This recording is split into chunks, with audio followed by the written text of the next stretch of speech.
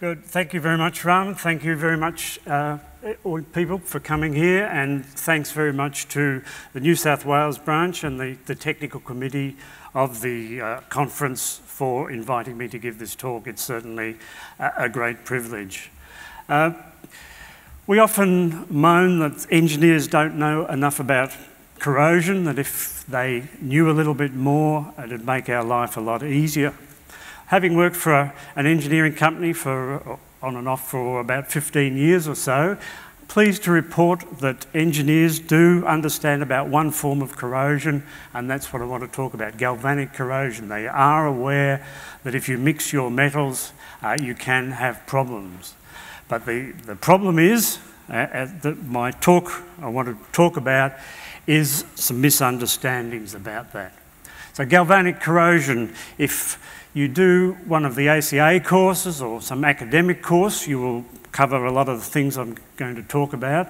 But if you just get a brief introduction at short courses or as part of some other materials course, you'll often get some misunderstandings. So I just want to talk about the simple aspects of galvanic corrosion. This is not going to go into the academic research, mainly as it relates to buildings and things. So the sort of question I would get at Oricon would be, oh, I have an aluminium window frame joined to a galvanised steel beam, and should I be using stainless steel fasteners or should I be using galvanised fasteners, and do I have to insulate them? So they know that there's the problems there, but it's not simply a matter of joining metal. So you might find something like this in course notes or in more basic textbooks.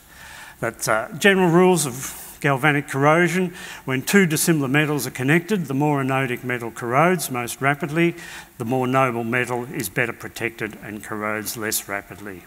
And then the second point that they'll stop on: potential difference between these dissimilar metals increases, the rate of galvanic corrosion increases. Well, that is misleading at best, that is wrong at worst. So what I want to talk about is some of the additional issues regarding galvanic corrosion, just to make sure people can make better estimates of what sort of problems they're going to have.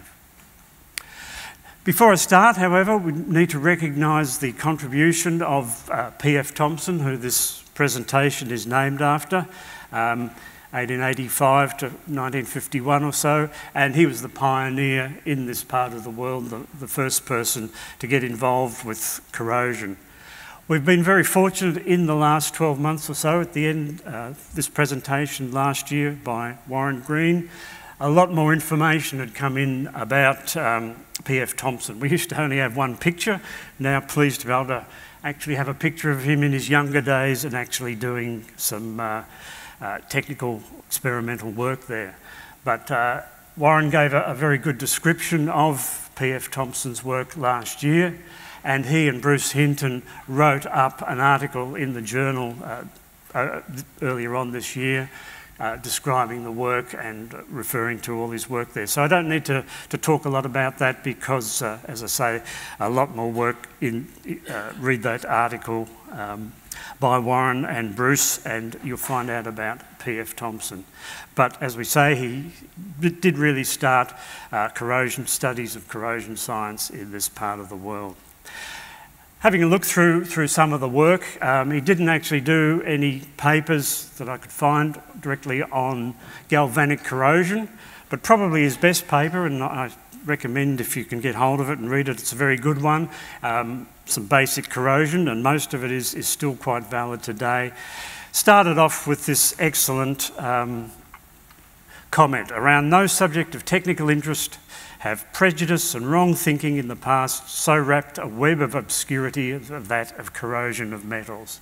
And as I mentioned before there, this can certainly apply to galvanic corrosion. It is one of the areas that there is a lot of misunderstanding. So that comment there from PFT is very valid to this talk. So what I want to cover today, just a brief history of galvanic corrosion, and talk about some of the issues, the potentials and the galvanic series, but then have a look at a little bit more detail about what is actually going on in the metal with galvanic corrosion, the actual corrosion rates, rather than just worrying about the potentials. And then some of the factors that affect the extent of galvanic corrosion, that it's a lot more than just this potential difference. The alloying elements, presence of oxide or passive film, the surface area, the environment, and try and summarise all that at the end with a practical galvanic series. So first of all being corrosionists, in our courses, in the ACA courses, we start off with galvanic corrosion. It's the easiest one to understand, and if you can get your head around the issues with galvanic corrosion, it helps understand the more complex forms of localised corrosion and other forms.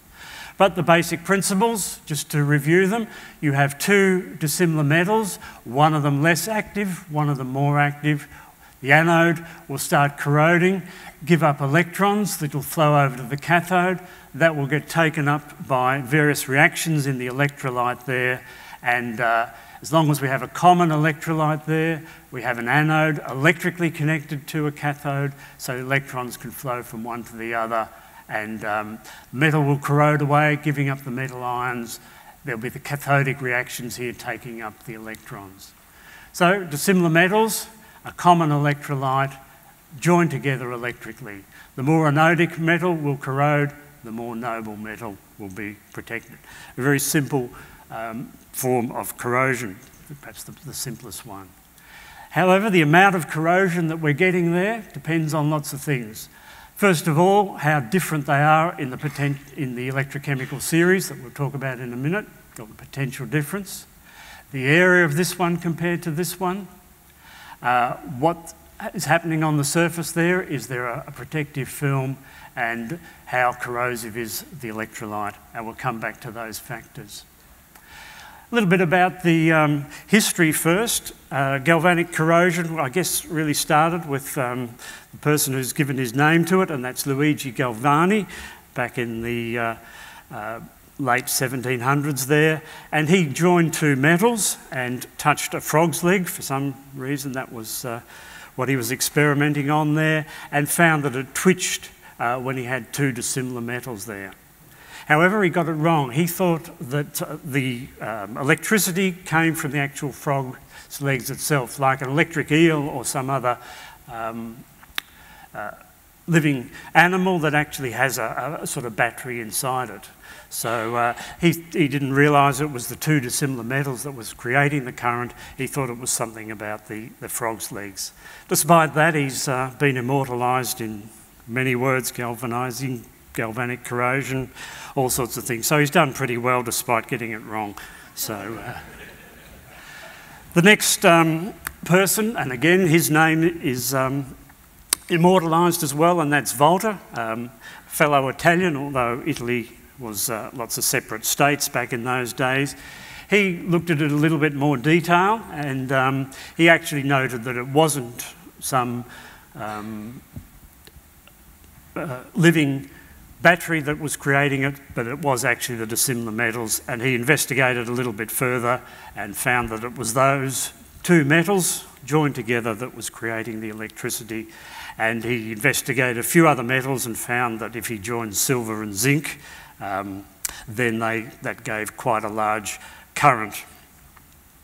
However, really the pioneer for galvanic corrosion was our old friend Humphry Davy, who often appears in these talks with regard to cathodic protection. He carried out, looked at Volta's work and investigated lots of different metal combinations there.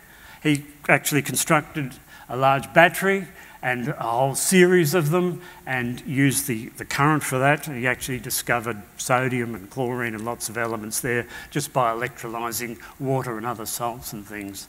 And it's he's the one who actually found this relationship between the chemical affinity, the activity, the chemical reactions that are going on, and the electric current. And as a result of his work, he developed the first galvanic series.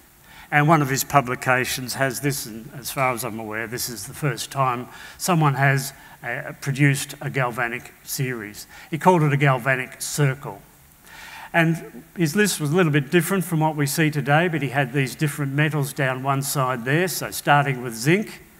And he said if you join copper, charcoal, silver, copper, tin, iron, mercury, then the zinc will corrode. Moving down further, iron, corrode with these ones, tin with these ones, and silver will only corrode if you join it to gold. So we had this series there telling us which metals and which metals will corrode them, effectively a galvanic series. So Davy, as well as being a pioneer with cathodic protection, I think we can claim him as the pioneer with galvanic corrosion, and probably this could be classed as the first bit of corrosion research, scientific research ever carried out. So Davy's certainly an important character in our field there. There's further developments. There's this gentleman, Swedish gentleman, Berzelius. He did more work on Davy's work, looking at more metals and working out a little bit more, and actually came up with another electrochemical series. However, one of the problems was that they didn't have any way of measuring the absolute potential of each metal. It was only a matter of if you join two, which one's going to have a problem. And it wasn't until we got reference electrodes developed at the late 1800s that we could actually measure some potentials and things. And as far as I'm aware, Ostwald, who won a Nobel Prize in chemistry, produced an electrochemical series, wrote a textbook, and that's perhaps the main final development there in galvanic research. If you look at books by Schreier and Evans and others, some of the very early work was done nearly 100 years ago, Bauer and Vogel, looking a lot more scientifically at galvanic corrosion, and what they did is connect iron to various metals there and work out which one corroded and how much corrosion there. So this is just looking at their results. So iron joined to magnesium. The magnesium will corrode at an enormous rate. He's lost about 3 grams of metal under these conditions. Zinc, a little bit less effect there. Cadmium also corrodes, aluminium. And then any metal more noble than iron, we'll come back to that later on, then it's the iron that corrodes. And interestingly, it didn't matter what metal you connected it to, but the rate of corrosion of the iron was much the same. And we'll see that that is an interesting property of iron, that it's not the potential difference, it's just if you join it to a more noble material. So lots of work done, and in the last century, a lot more academic work done, but we'll stop at Bauer and Vogel's work as far as the history goes. So.